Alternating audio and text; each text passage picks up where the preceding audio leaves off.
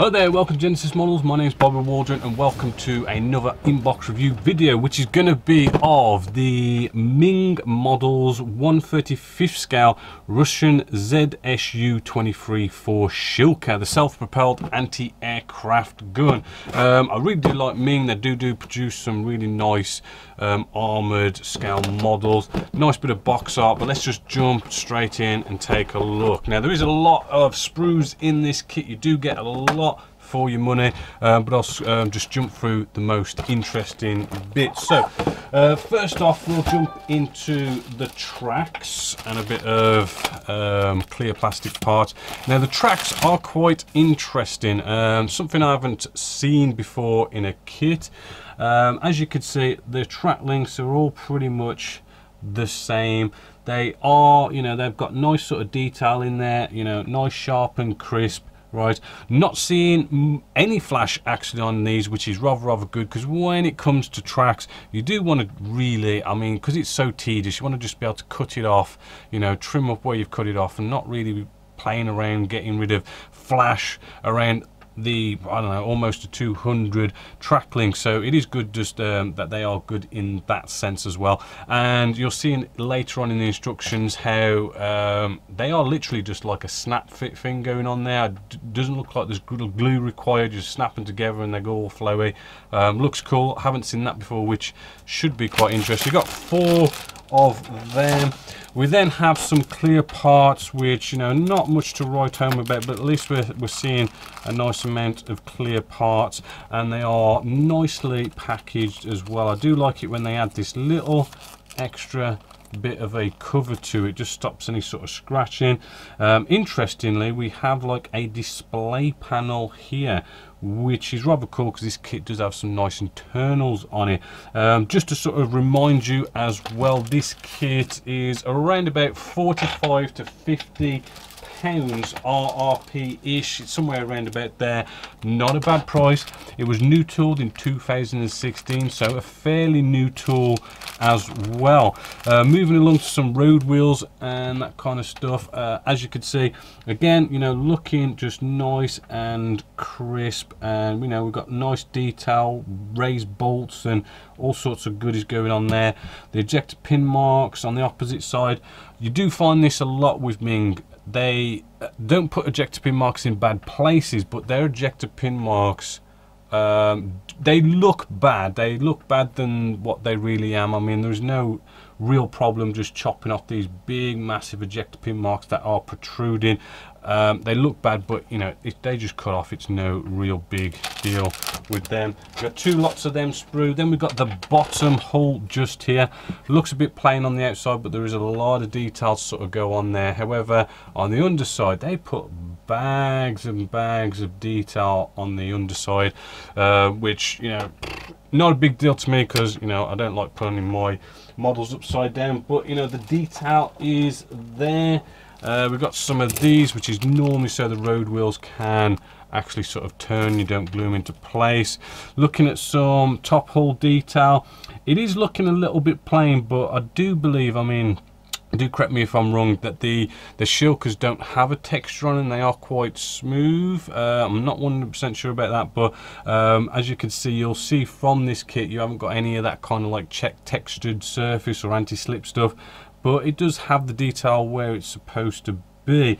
And again, oh, and here we go, we've got some internal detail. This is one cool thing, is we do have internal detail for the driver's bay, and as you can see, we've got a nice seat here, which is actually looking rather detailed. We are seeing the cushions and the fabric texture in there looking good, and a few bits of internal detail, which should, you know, if you want to, you could go down that route of open up the driver's hatch and showing off all that detail. Again, ejector pin marks, as you can see, big nasty things sticking out, look more scary than they am. Moving along, we have some of our turret detail.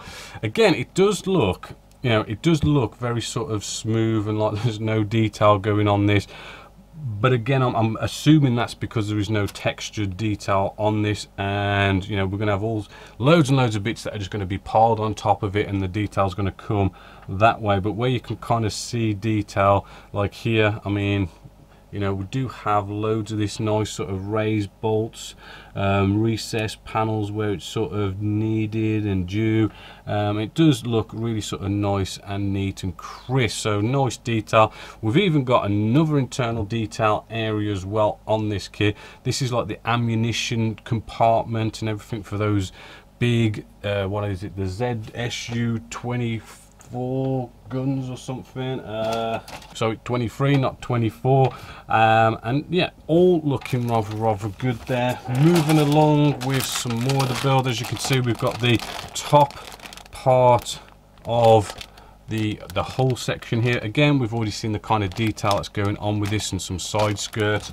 I'm kind of going to just kind of jump through and just sort of quickly show you the sprues here, because I don't want to get everything out and sort of show you everything. You've kind of seen the quality of the kit and you should get a good idea from that.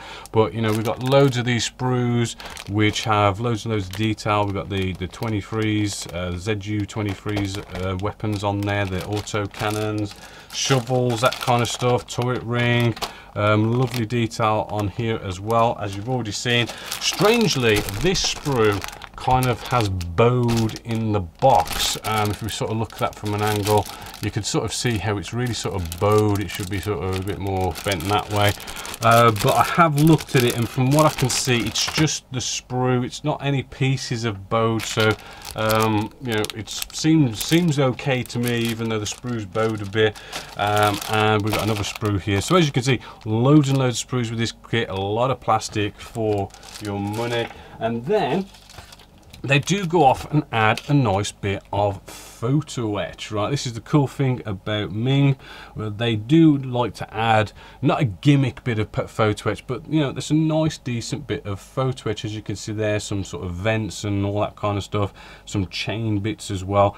Should set things off nicely, giving that nice little extra.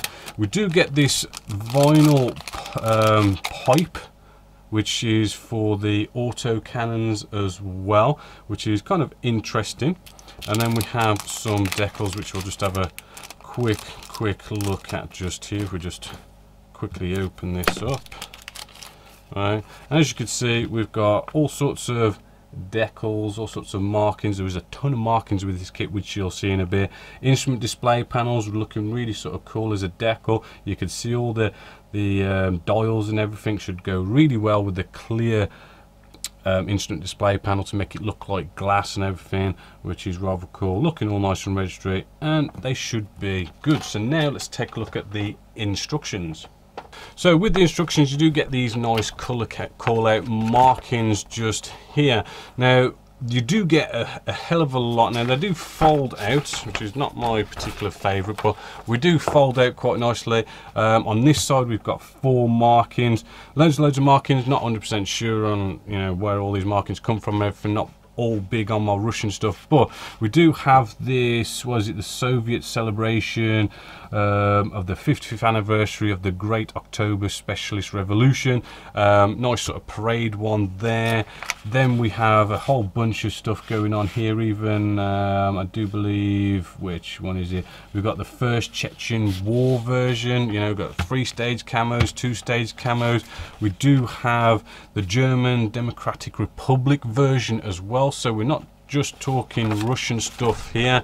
And then there's loads of other versions which I'm not sure what they were used for or anything, but loads of cool sort of choices of camo schemes going on. And a nice one here, which is the Soviet troops in Afghanistan 1988. So nice versions, a nice array of different sort of markings you can do for this kit, which is rather cool when they do that. It is nice to see a lot of versions.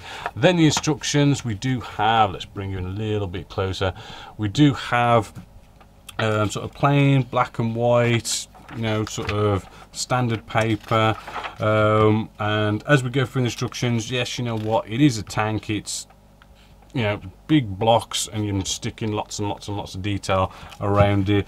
So we'll just quickly skim through this. This is all your instructions you've got for the tracks. So I'm just assuming, it's not 100% clear, that it is just a snap fit and there's no glue required. So Instruction could have been a little bit more clear, but I'm assuming that's the way they go. Then we have nice to see internal detail for the driver's compartment, as we've already mentioned. You don't see that very often, actually, that they kind of add internal detail, which is cool to see. You're going to see a lot of this, you know, A, B, C, D business going on, which is basically you pick what markings you want, and then you've got to sort of do whatever sort of variations that you need to do with, you know, drill this hole if you're doing, say, C and D in this case, to put that piece on for, you know, C and D, that kind of stuff. You know, you kind of got to really sort of make sure you've picked your markings you want to do, and then build it the way it tells you to do the configuration. As you can see, it's just lots of bits going on here and there. Just show you the photo etch. This one needs to be bent by the looks of it. Then we have the vinyl pipe. It wasn't very clear. You've really got to study these instructions a little bit, because you're trying to work out where these vinyl pipes go, and these bits there, and you do actually see it here. It does say vinyl pipes if you look closely, and then it's kind of saying 1 and 2, you know, 1's 38mm, 2's 28mm, and you kind of get there in the end, but you've got to study the instructions, so it does get you there in the end.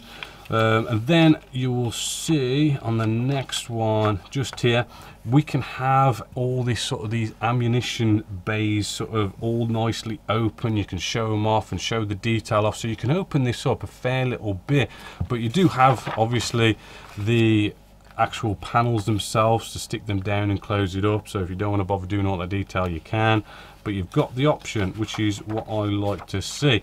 So there you have it. There is the Shilka by MENG. Again, you know, as always with MENG models, you know, it's definitely a big thumbs up. They do look like good kits. They're fairly priced as well, at about 45 to 50 pounds. You get a lot of plastic, you get photo etch and all this kind of goody stuff, and it does look like a good kit with lots of nice markings to do. So hopefully you've enjoyed that. Hopefully you're gonna get one of those kits and get building, and I'd love to see you do it. I'd love to build one myself. But until next time, my name is Bob Waldron, this is Genesis Models, and I hope you've enjoyed.